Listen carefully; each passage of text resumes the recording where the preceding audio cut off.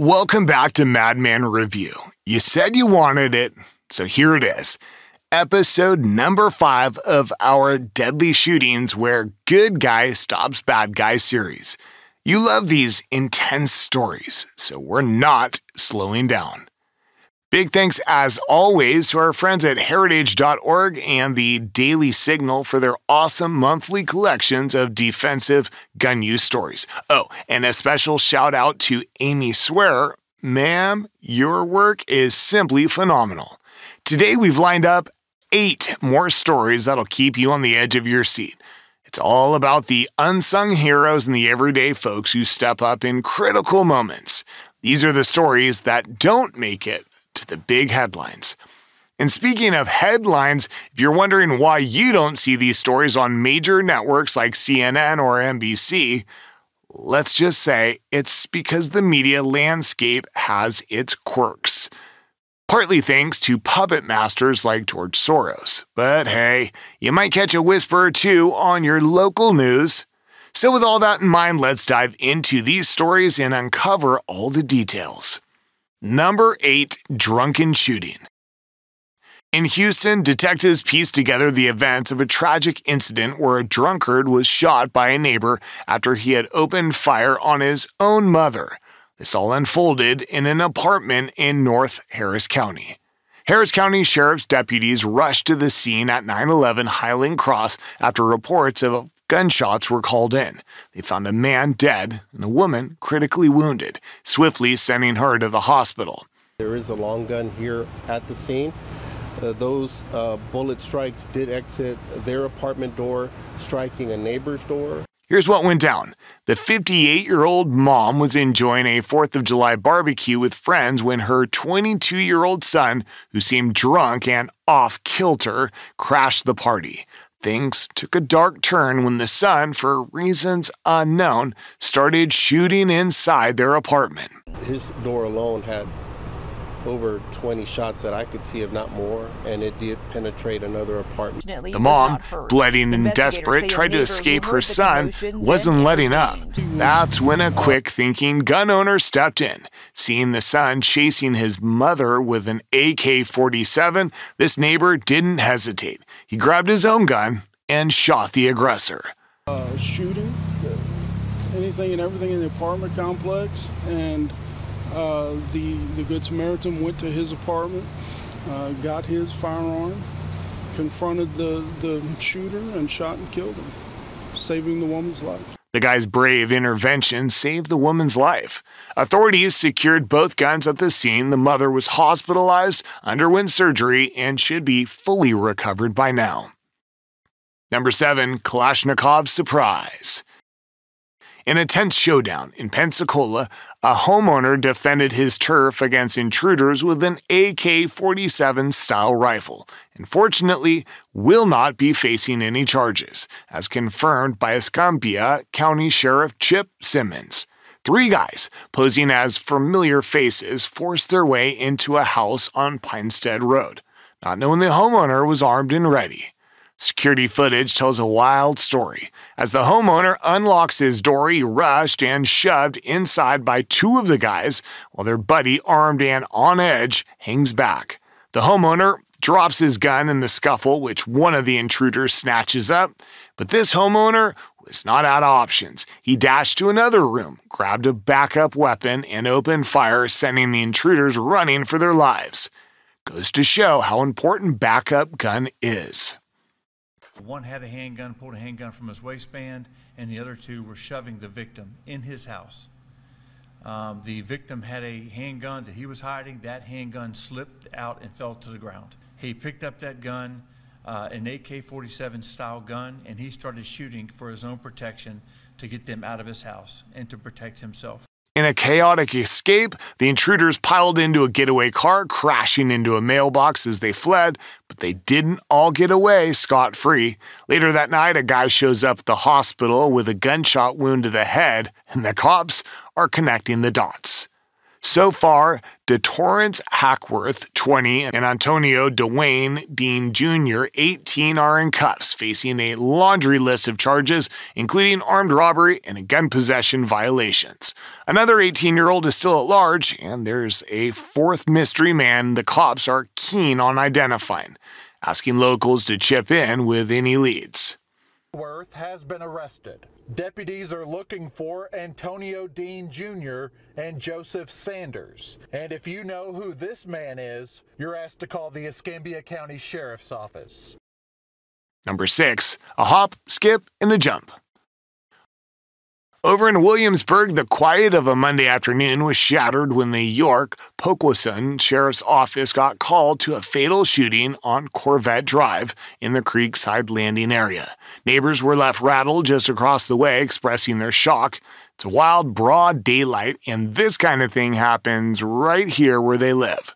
Makes you think it could happen to anyone, anywhere. It's just scary to think that something like that could happen in the middle of the day and that it could have happened to anybody on the street. I was just worried about my neighbors and my friends across the street, hoping that they were okay. When you see an ambulance, it's just, a pit in your stomach. Here's what went down. A guy hops a fence and makes a beeline for a homeowner chilling on the porch with his family. The family, sensing trouble, bolts inside and secures the door. But the intruder wasn't backing down, trying to bust the door open. That's when the homeowner took a stand. He got a hold of his firearm, took aim, and shot the intruder dead. Turns out the intruder didn't have a weapon, but good thing the homeowner will not be facing any charges. The incidents got the neighborhood on edge. Neighbors are taking no chances. Told our friends straight up, time to hit the shooting range, get real familiar with our firearms. Number 5, second time's a charm. Over in Indianapolis, a gentleman named Howard Murphy found himself in a déjà vu situation, having to protect his home for the second time since 2014. It all went down so quick. One minute this guy's hurling a video game console at me, the next, gunfire, Murphy recounted. Back in 2014, Murphy had to use his gun when a guy busted into his place on the northwest side. That intruder ended up in cuffs. It's a real downer, you bust your tail to build a life and then someone just waltzes in thinking they can take what's yours, Murphy expressed. He took a gamble, not thinking I wasn't there and I happened to be there. Fast forward to this Friday morning, history repeated itself in the very same house. This time, Metro Police confirmed that Murphy shot and killed 64-year-old Steve Shepard Jr., the man who broke into his home.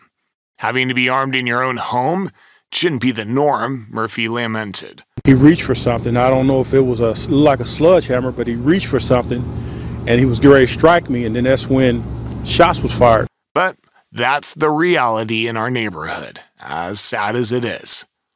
Number 4, end of the road for a career criminal.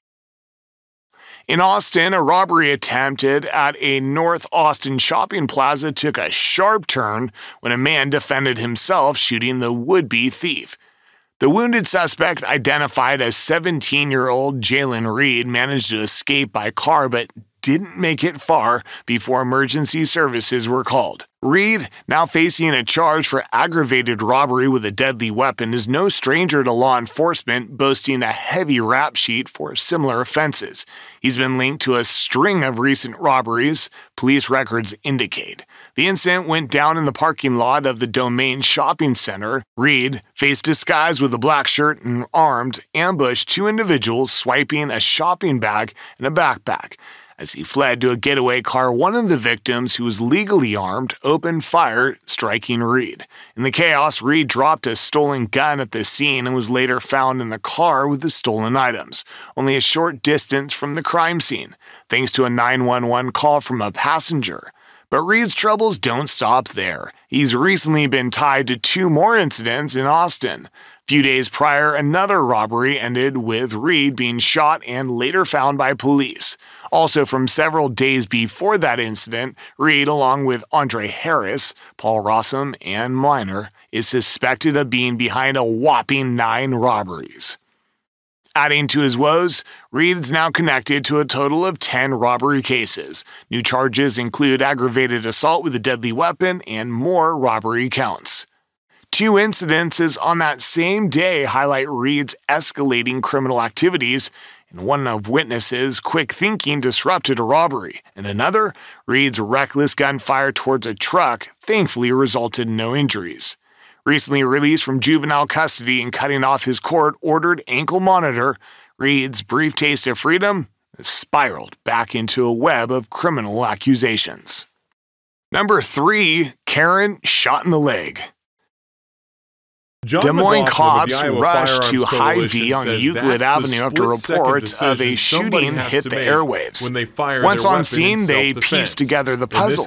Turns out an unexpected showdown between two women erupted, leading to gunfire that injured both. Iowa law allows for use of reasonable force to stop someone from hurting you or someone else, and that includes deadly force under certain circumstances. The woman who pulled the trigger did so in self-defense.